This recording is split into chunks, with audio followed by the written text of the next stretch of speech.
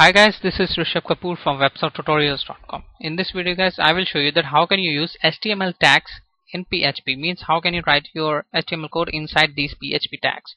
Firstly guys, you normally use echo function to print something on the screen. So suppose I will write websoft tutorials. Refresh and I can see websoft tutorials. What happened? If you write this code inside h1 tags, but you want to write these h1 tags inside these PHP tags, what do you need to do? Just write double quotes and then the tag name. It's h1, then closing h1 tag. Then just write your text here, websoft tutorials. Okay, now you can see it's working perfectly. Guys, you can also use input tags, like means you can use any HTML tag. Like I write input type equal to text, value equal to websofttutorials.com. Refresh. Now I can see the text box has value of websofttutorials.com. But guys, if you see, you will see that I'm using double quotes outside, and I'm using single quotes here. You can see text. If I'll use double quotes here, then it will return an error. You can see syntax error. Because why this error is showing? Because if I'll use double quotes here, you can see it's thinking that this code is ended here, so that's why it's returning an error. Okay, you can also write your variable here. So like if I create a variable a equal to websofttutorials.com, I write just a $sign and then variable name. Okay, so refresh. Now I can see on the screen. In the same way, if I want to use this variable in p tags, so I'll write p tags, then $sign a. Okay, I will remove this. Guys, you will see I'm not using single quotes here, but I was using single quotes when I was writing some like input tags.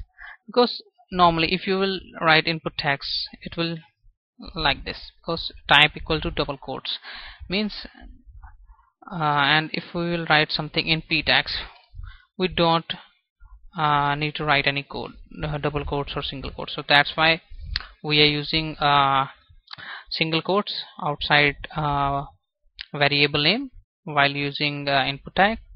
And if you are using h1 or h2 tag, we don't need to use any single quotes or double quotes. Now guys, I will show you that how can you use JavaScript here. The procedure is same.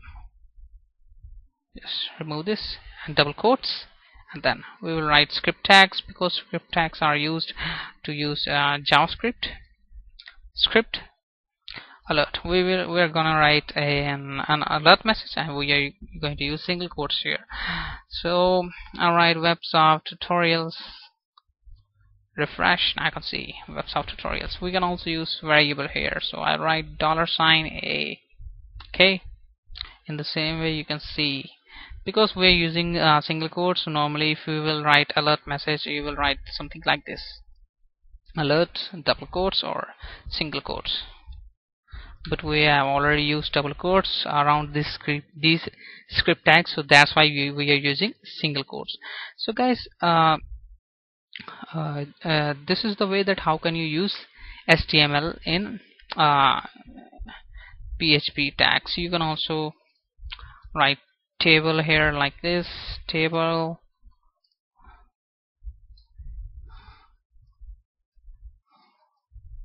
Okay, you're right.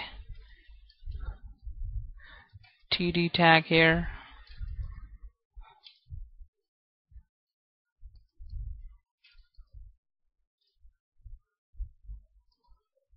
Kapoor Rishabh. You can see Rishabh Kapoor. If I'll give it a border of table, tr, td, border 2 pixels solid. So refresh, now I can see the border So guys, this is the way that how can you include your HTML tags inside PHP tags. So guys, if you have any question, you can go to my discussion forum. So thanks for watching this video guys. Don't forget to subscribe my channel to get recent updates about my videos. Let's see you in the next tutorial.